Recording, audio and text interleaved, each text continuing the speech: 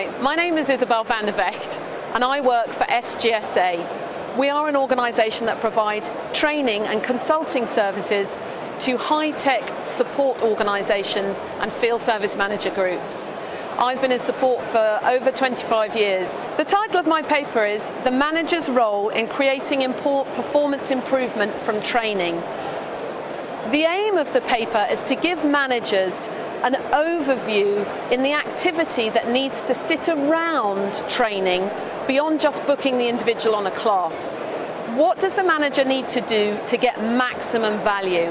First of all, the manager needs to be thinking about the training needs analysis, and through that process we identify what the business objectives are and what the performance needs to be in order to achieve those objectives. We then look at how to evaluate training using Kirkpatrick's 4 levels, and we go on and look at how to calculate the return on investment. The third thing we examine is the need for a manager to understand a process called the transfer of learning. Training fails when individuals don't come back into the office and practice the skills they've learned in order to create a performance improvement that we can measure. We will look at what the manager needs to complete and the activity he needs to be aware of to make that transfer of learning successful.